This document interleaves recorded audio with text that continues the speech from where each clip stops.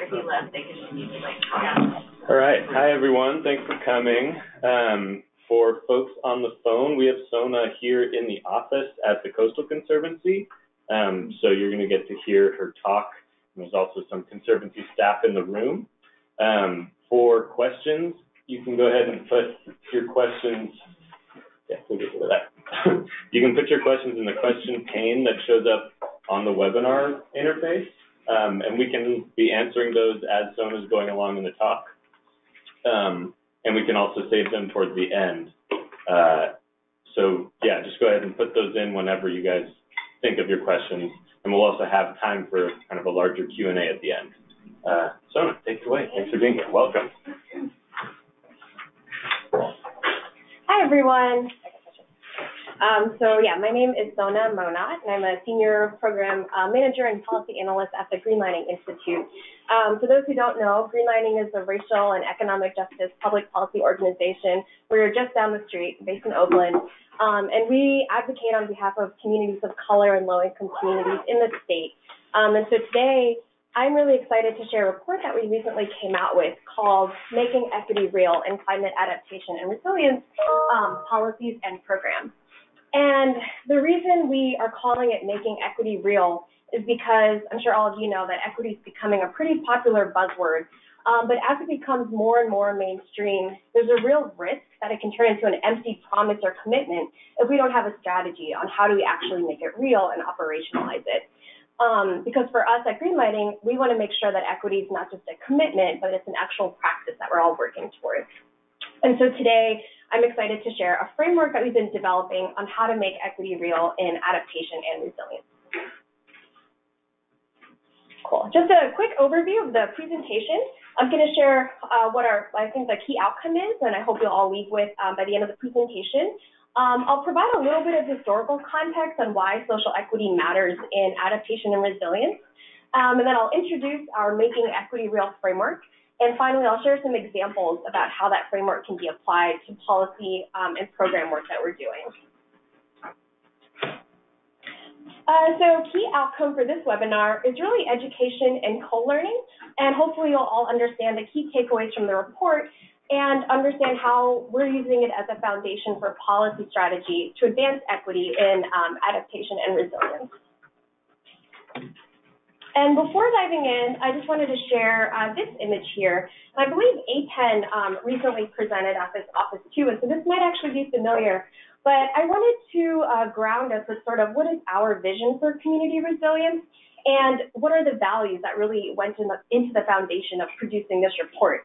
And so the image on the left here that you see is from our partners at SEHA, and it represents what the Transformative Climate Communities Program hopes to achieve. Achieving this vision, this idea of community resilience where people are connected, we have a lot of renewable energy, transit's available for everyone. It requires strengthening built infrastructure and natural systems, and while we're doing that, really centering communities, especially the most impacted, who have been historically overburdened by the extractive economy. And so in the short term, the image on the left is that we want to prepare neighborhoods and communities for different climate disasters that they might be experiencing. But in the long term, we really want to make sure that we're building power and addressing underlying systemic inequities that are creating a lot of the oppressions and injustices that we're seeing in our communities today. And so I just wanted to start with this vision because the idea is that our framework and our guidebook that we produce will hopefully help us get to this vision. So I'm going to share a little bit about why social equity matters in this space. So for over 2 decades, Greenlining's been working to advance racial and economic justice in communities of color in California. And our organization cares about climate issues because race, even more than class, is the #1 indicator for where toxic and polluting facilities are located today. These facilities are predominantly located in low-income communities of color, and as a result, these communities face a number of environmental injustices, which I'm sure you can imagine if you lived next to a lot of these polluting facilities here. And since climate change exacerbates all of the inequities that communities might be facing, low-income communities of color are often hit hardest time and time again when climate disasters strike and have the fewest resources to adapt to these disasters. But as we know, the injustices that we're seeing didn't just show up today, but they're the result of generations of discriminatory policies that have created the sort of inequities that we're seeing. And so the location of Black and brown communities near sources of pollution comes from early government policy from the 1930s, which we all know as redlining.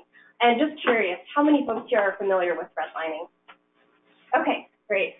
And so just a short recap, in the 1930s, in the middle of the Great Depression, a lot of families were struggling to make ends meet. And in response, federal housing agencies began issuing government-backed mortgages to help post-war families build wealth through the Depression.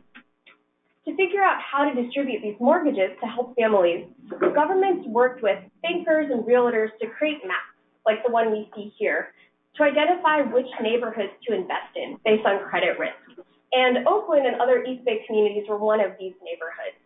And so they created a grading system based on several different factors, like quality of housing. But the primary indicator of risk was race. And the neighborhoods were graded based on a color code. Green meant best, blue meant still desirable, yellow meant definitely declining, and red meant hazardous.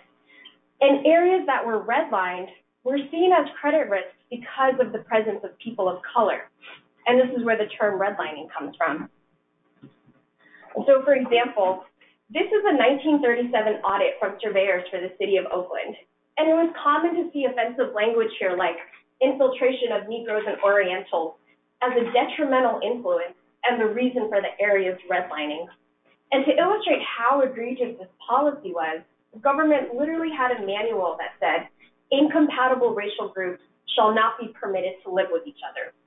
And between 1932 and 1962, the federal government provided over $120 billion of loans to help families, but over 98% of that money went to white families. And so at a time when white Americans were building wealth to pay for their children's education or to buy a home, which we all know that home ownership is one of the primary ways to build intergenerational wealth, communities of color, particularly Black communities, were locked out of these opportunities, and it's led to the extreme wealth inequality that we see along race lines today. So redlining didn't just impact economic conditions. As people of color were locked into crowded inner city areas, they were also selected as dumping grounds for urban sources of pollution and contamination. Highways were also used as a way to separate Black neighborhoods from white ones, and were often constructed directly through Black communities, exposing them to a lot of transportation pollution and other negative health impacts. And I wanted to share this image here because in 2018, the California Office of Environmental Health Hazard Assessment did an analysis, and what they found is that 89% of people in California who are living in the poorest, most polluted, disadvantaged communities are people of color. And this image here compares the East Bay redlining map with a current day map of Cal EnviroScreen, which identifies communities that are suffering the most from poverty and pollution. And what you'll see is that the communities that are in red and orange that are suffering the most clearly track to communities that have been redlined over 80 years ago. And so while redlining is one example of government-sanctioned policy that created inequities along race lines, it's not the only one. Since the founding of this country, on the genocide of Native people, to slavery, to Jim Crow laws, to the Chinese Exclusion Act, to Japanese internment, and to ICE detention centers that we see today. Race has always determined the winners and losers in this country. Centuries of discriminatory policies essentially put handcuffs on Black and brown communities from being able to accumulate wealth, power, and resources. And it's important to remember that this history wasn't just created by a few bad actors, but that these were all deliberate public policy decisions carried out by local, state, and federal governments. And so while government played a huge role in creating these inequities, government can also play an immense role in addressing them. And that's the message that at Greenlining we want to bring to our policymakers, is that as we move forward and develop new policies, we have to acknowledge how race-based policies created and continue to perpetuate the inequities we see today. And what do we see today is that the cumulative effect of redlining and so many other oppressive policies have resulted in extreme segregation, disinvestment, and poverty and pollution in communities of color. And all of this has led to a climate gap, where communities of color and poor communities are disproportionately affected by climate impacts and have the fewest resources to adapt. And these headlines here are just kind of there to illustrate that point, but I feel like every time we see a new climate disaster, the same sort of headlines appear time and time again. For instance, communities of color often lack the financial well-being that can really serve as a lifeline during disasters, like having access to a car or living near safe public transit to escape a climate disaster, or having enough savings in case you're unemployed or experiencing displacement. And so as we're thinking about creating new adaptation policies, it's critical that we center equity to protect our most impacted communities. And so to do that, how do we actually center equity in different adaptation and resilience policies? We want to see strategies that provide comprehensive multiple benefits, because as we just saw, climate disasters don't just impact the physical environment where we live, but can exacerbate any sort of existing health, socioeconomic inequities that we're experiencing. And so the strategies that we want to see are ones that,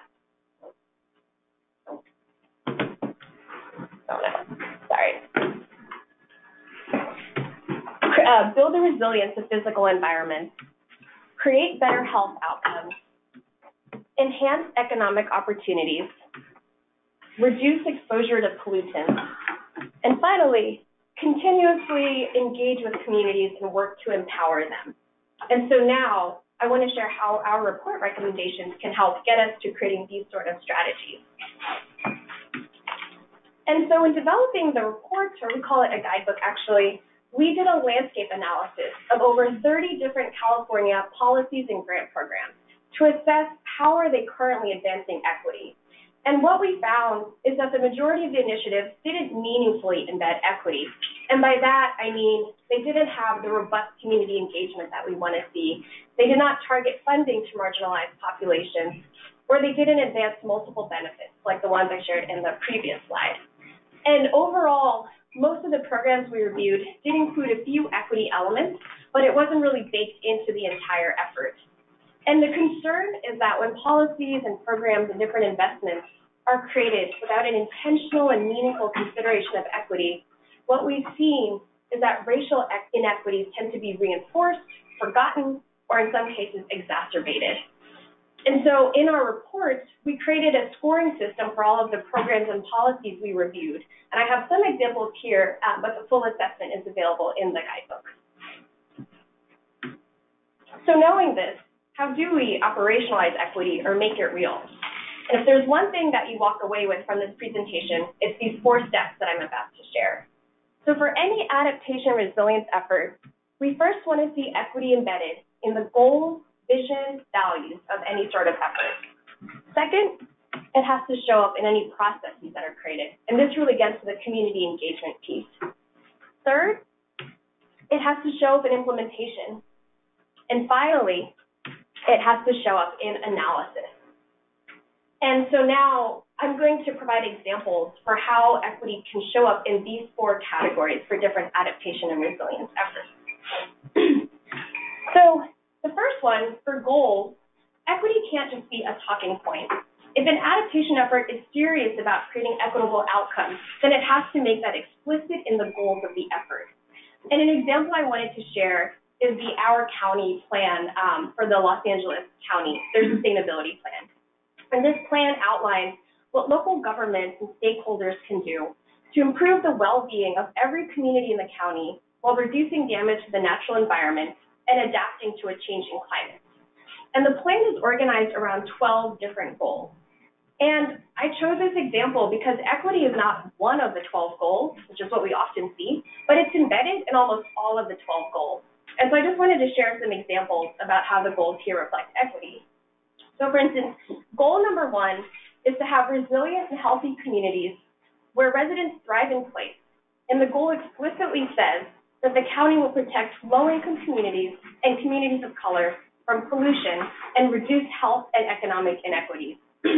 Goal number 3 is around equitable and sustainable land use. And it talks about development without displacement, which is a really important equity consideration for us. Goal number 8 talks about creating a more safe, reliable, and affordable transportation system, and specifically considering residents with limited mobility options that can impact access to economic opportunities.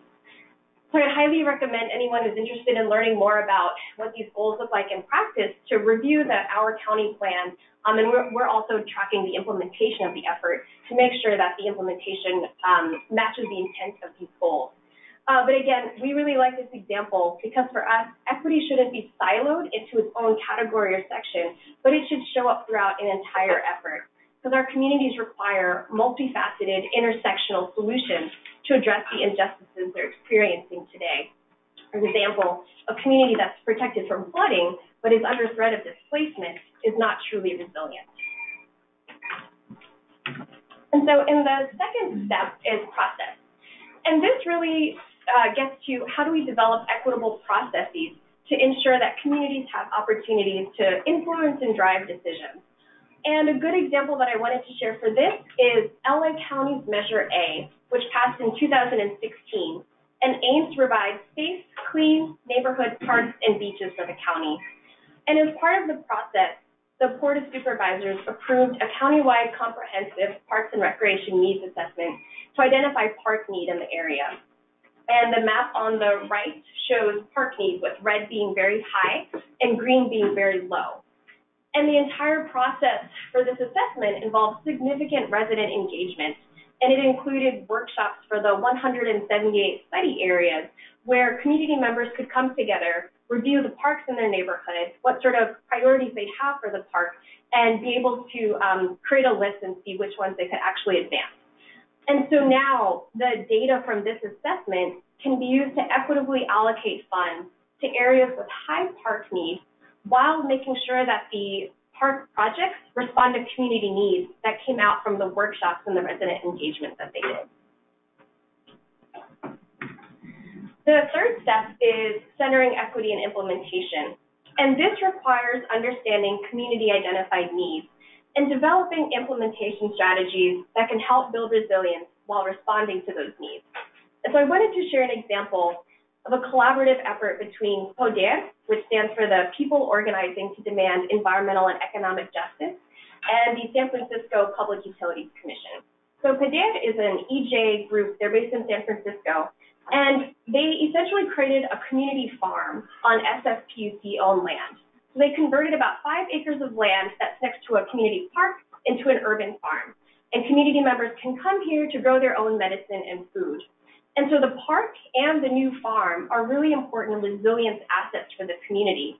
And so community members went door to door and surveyed all of the residents in the area to learn about what are their resilience priorities that the park and the farm can help with. And so they collected all of this data and came up with very specific resilience strategies that were informed by residents in the community, including a lot of youth. And through this project, the residents were able to increase their capacity to learn how to get involved in different adaptation and resilience planning, and they were able to create strategies that meet community needs in a very culturally relevant way. And finally, analysis is the last step and is extremely important. This involves regularly evaluating the equity progress that a different program or policy has to make sure that if it's not meeting those goals, that we're going to revisit the program or policy to create stronger equity outcomes. And this was honestly the hardest step to find examples for. We reviewed, again, over about 30 different policies or programs, and almost all of them didn't include an equity analysis. And so that's a huge gap for us, and one thing that we're going to be working on is how do we actually assess transformative impact that we're seeing in communities as a result of policies and programs. But I did want to share one example that I found. So earlier this summer, the San Francisco Board of Supervisors approved legislation to create an Office of Racial Equity.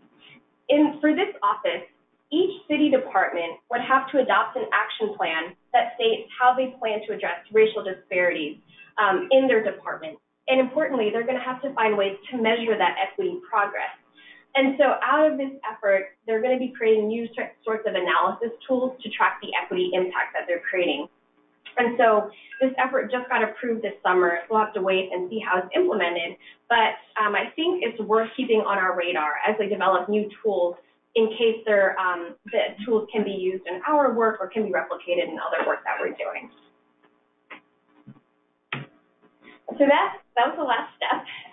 Again, just to summarize, the main takeaway here is that whatever adaptation resilience effort is being developed, we want to see equity meaningfully embedded in these 4 categories, and this can essentially serve as a blueprint or a roadmap on how to make equity real.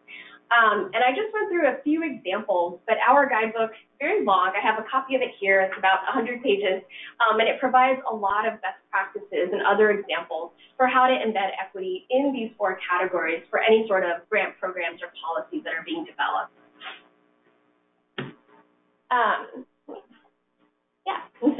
That concludes the presentation. I know it was a lot of information to process, so I did want to just share some guiding questions for the group discussion. Also happy to answer any questions that you have.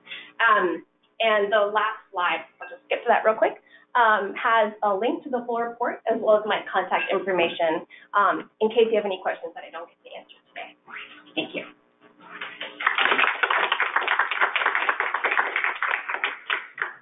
So why don't we start with questions in the room here, but folks on the phone, if you could send in your questions now, we can work through those as well.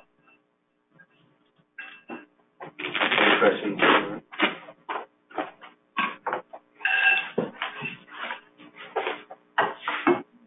I can start with one. Callan Virus Screen 4.0 update is up there. And yeah. I'm interested to hear about that because we are using 3.0. Yes. So I know APEN presented here recently. We're just curious because right now Callan Virus Screen is a tool that a lot of the organizations that we work with use to identify disadvantaged communities and communities that are overburdened by pollution, but it doesn't look at climate risk or climate exposure. And so given that Callan Virus Screen is going to be updated soon, we're just curious if that is one way for that tool to now include climate risk so that the map looks at socioeconomic burdens, pollution burdens, and the other ones it currently looks at in addition to climate risk so that we can better identify which communities are going to be most vulnerable based on all of those things. So, yeah. Cool. Do you know when they're considering it? I believe it's next year, but I'm not 100% sure. But yeah, it should be coming up soon. I think so. Yeah. One of the things we've gotten a lot of feedback on is that it would be really helpful to be able to pay community members when they're engaged in advising us and, like outreach workshops and also like spreading the word about our program. And so I'm just wondering if you came across examples of government agencies that are doing that. Yeah, absolutely. And I would echo that. I think a lot of the communities that we work with tend to get a lot of requests from government to do the community engagement, but it is a big time-intensive and resource-intensive ask on their part, so really appreciate the question.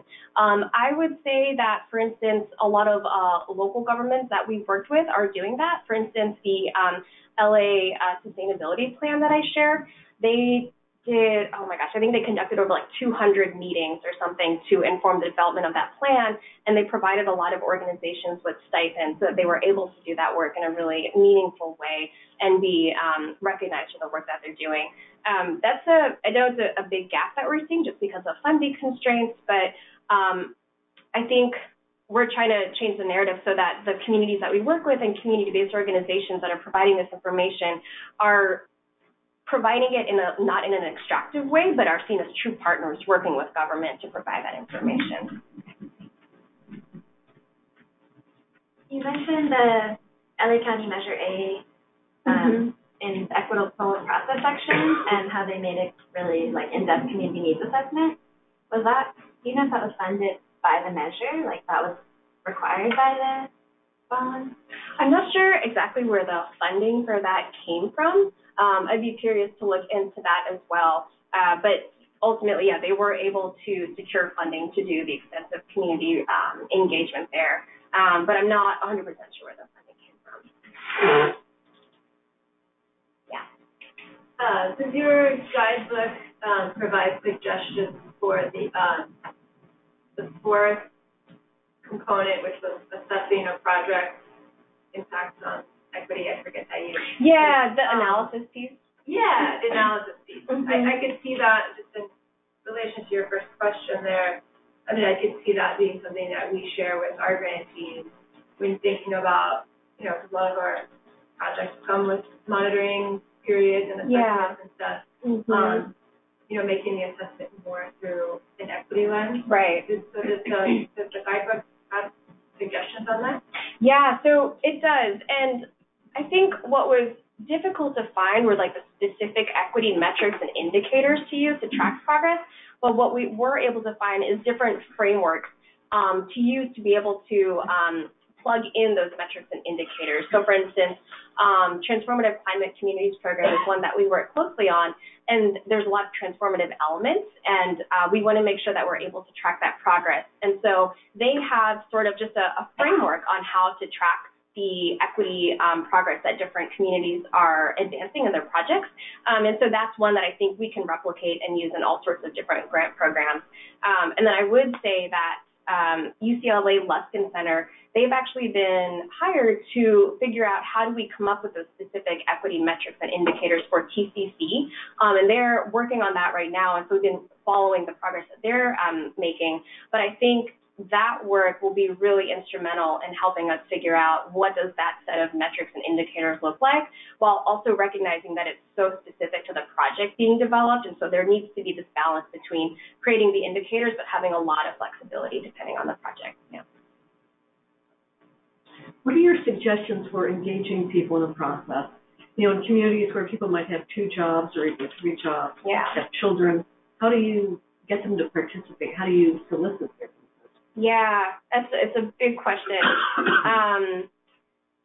Involves a lot of different steps. I think one thing that we always say is that we should be meeting communities where they're at. For instance, if they are working multiple jobs, or if they have children and they can't afford childcare, how can we, instead of asking them to come to our offices, meet them at places that they would otherwise be going anyway, whether it's a church or a school, somewhere that's in their community, to ensure that they're able to, it kind of gets rid of like access and transportation barriers.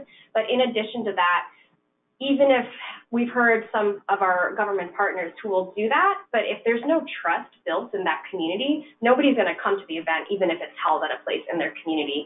And so I feel like that trust building piece is really important for us. And that requires, I think, kind of like if you live in a neighborhood and you want to make an ask of your neighbor, you wouldn't just go up to them and ask them something immediately. You would get to know them, you would kind of learn what their interests are or whatever, and then slowly be able to build a relationship and make that ask.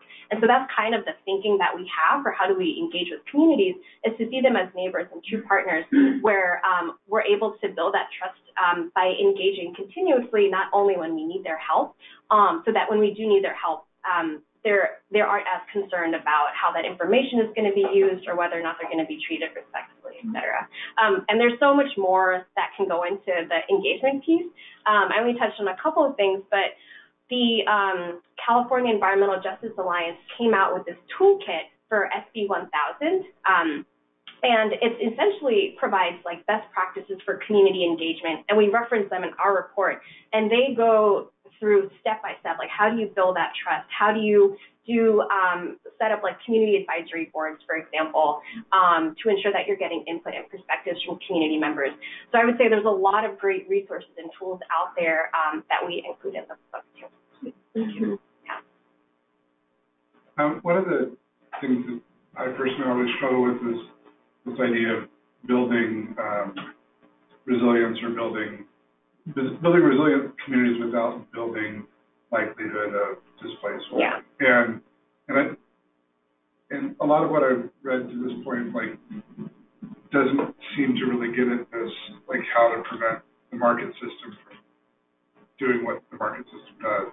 And I'm wondering, in Greenlining's work, like, are you seeing new things being developed in that way, like new suggestions or strategies? For the development without displacement? Yeah, that's a really big question, because we want our communities to get investments, but we don't want those investments to lead to gentrification and displacement. And honestly, we don't have a perfect answer solution for that.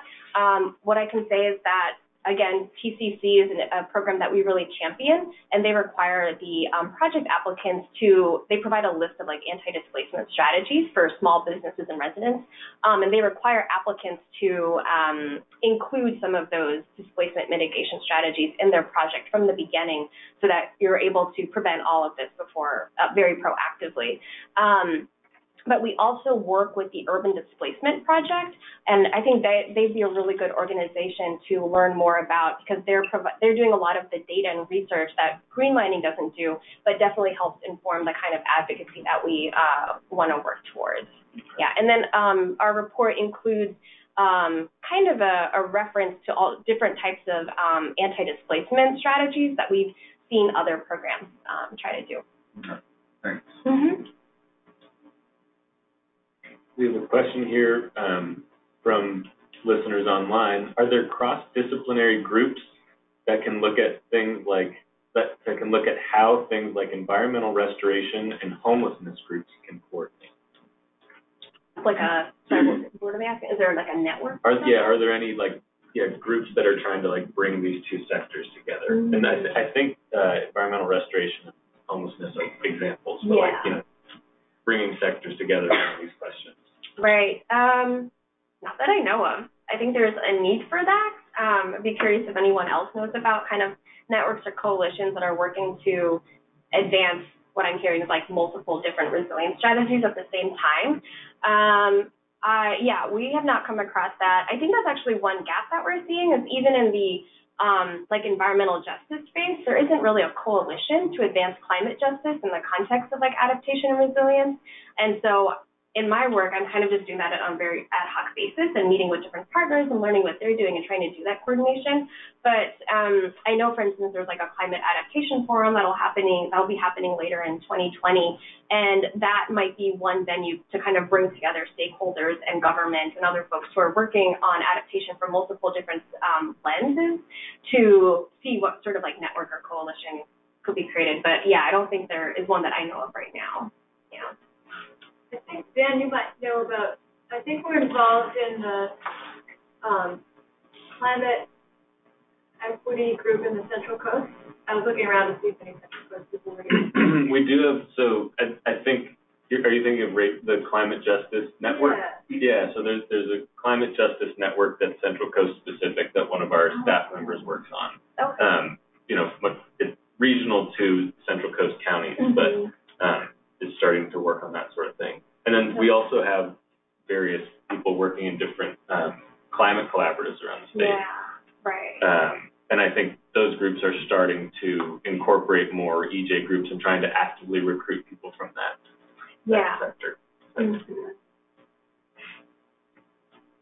There's also another group called the Clean Water Coalition that works both in the Santa Ana River Parkway and in the Russian River. They work with the homeless population and teach whatever you bring, like kind of bring out to the homeless population. What was the name again? The Clean Water Coalition. So for folks on the phone, that's Clean Water Coalition. It's another group that might be doing this sort of work. Another question we have online. This is the last question that has come in from folks online. So if you're on the phone, now's your last chance to get these questions in. For the assessment of different plans and policies, can you say more about how they were scored in the report? With an example, what are the different types of community engagement that might make a plan score higher or lower? Yeah, it's been a little while since I've looked at that assessment, so I just want to make sure I represent it accurately. So basically the entire guidebook has different examples for best practices for like community engagement and things we want to see in those 4 categories that I shared. And so that was kind of the criteria that we used to assess different programs.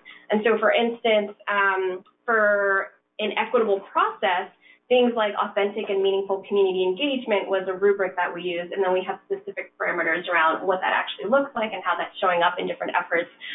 Or, for instance, if it's a grant program, are community-based organizations or nonprofits or tribal governments eligible as applicants to apply for funding for some of these things? Or is there dedicated funding for like community engagement and outreach or technical assistance, which are all real big needs that we're seeing? And so in our table of contents in our report, we have all of the different criteria that we use to assess the program. And then essentially, if you're looking at your own programs or policies that you're working on, you can use this introduction table of contents and be like, oh, I want to do these things in my program, and then be able to turn to the corresponding page and learn about some of those best practices. Yeah, the full analysis is in the report, in the appendix, yeah.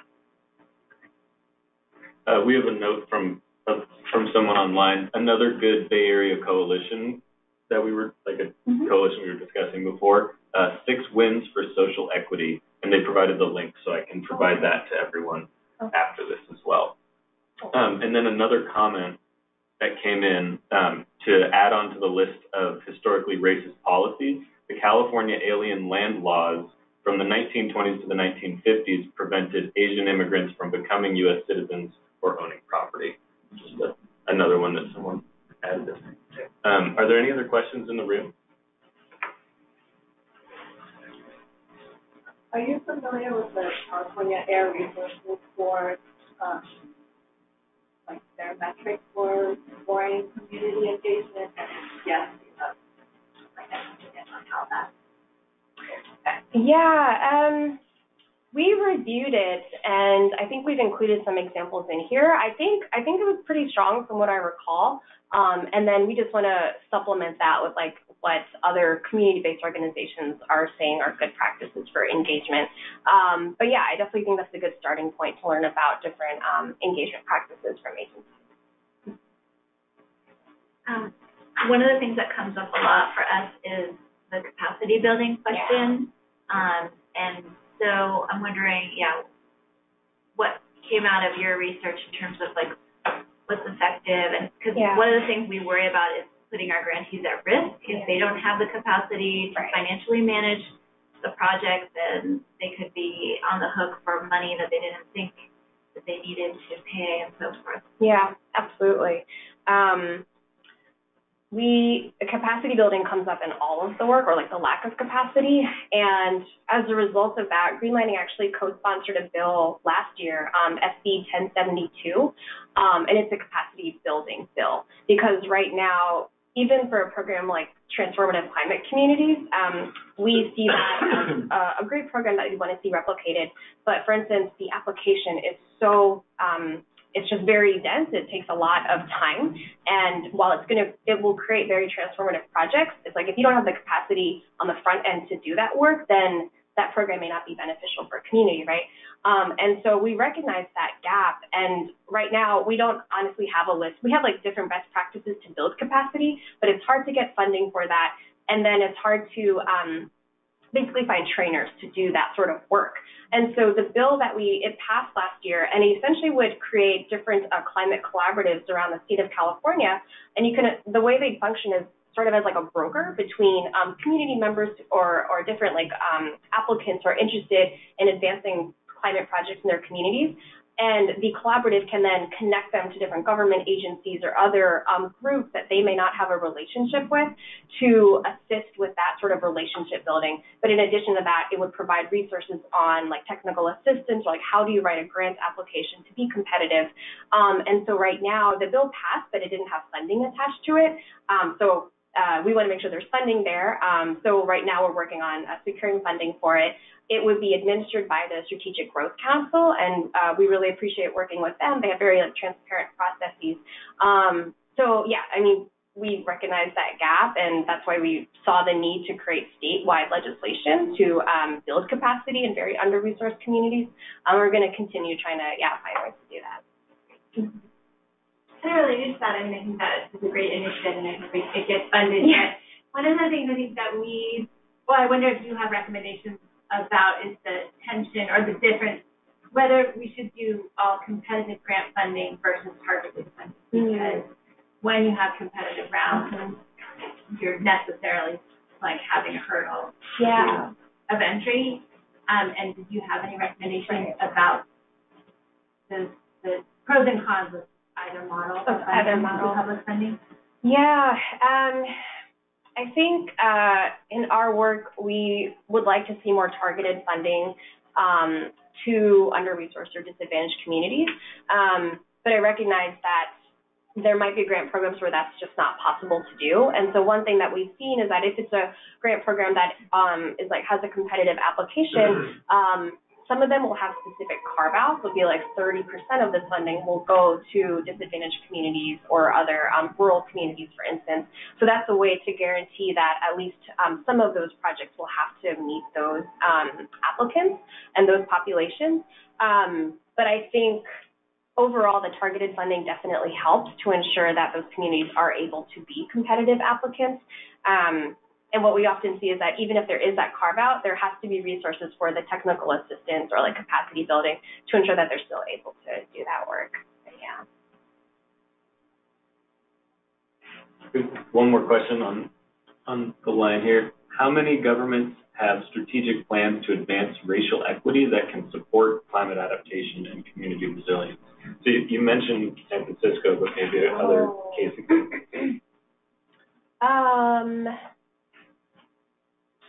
I don't know that number on the top of my head. I know GARE, though, is really important. I don't know if this agency has worked with GARE, but I know that they're kind of trying to do a lot of interagency work to advance racial equity.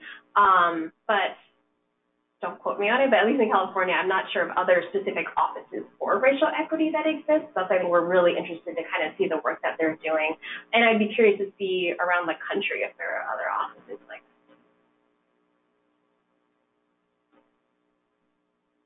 For assessing a benefit to a disadvantaged community or an underserved community, the state typically works with mapping, which is kind of an easy way to do it, but doesn't necessarily bring in all the nuance. And are there other metrics that could be kind of institutionalized in a way that allow agencies to better understand if a project is going to benefit?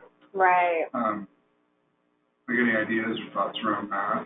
Yeah, no, it's a really important question. I think, data mapping in science doesn't tell the story alone. And so while Cal and BioScreen, for example, can identify where a disadvantaged community is, it doesn't necessarily mean that a project is going to be relevant or meaningful to that community just by bringing it there. And so what we always recommend is complementing any sort of mapping or data with ground truthing. By that we mean a lot of the community engagement piece. So for instance, going into communities, learning about what their needs and priorities are, and if there's a project that a grantee wants to implement in that community, how can they early on engage the community and learn whether or not that project's going to be relevant in addressing their urgent needs? Because so often we see, especially around technology, that the tech is developed first and then is trying to address problems in a community versus understanding what the community issues are and then developing the solutions around that. So I think, it just has to be a multi-pronged approach where you're using the mapping and science initially, but making sure that it's complemented by kind of the experiential knowledge from community members who are best suited to know the kind of issues that they're dealing with. Yeah. There's another question online. Have you thought about or would you recommend including culture and heritage as components that can strengthen community resilience in this area? Yes, definitely. We actually talk about in the report is strategy, like how to develop culturally relevant strategies. Because, for instance, a lot of the communities work with, English is not widely spoken, so making sure that materials are translated in different languages. But beyond that, there's so many different cultural sensitivities to be aware of to make sure that any sort of engagement is happening in a very respectful way that responds to a community's different culture.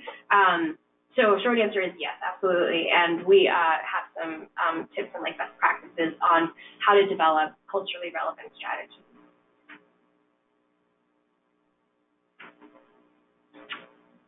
All right. Thank you so much for joining us today. And for people on the phone, we'll be sending out these slides and the links as well afterwards. So thanks for joining us as well. And I have executive summaries of our report here in case anybody. I didn't go to a meeting.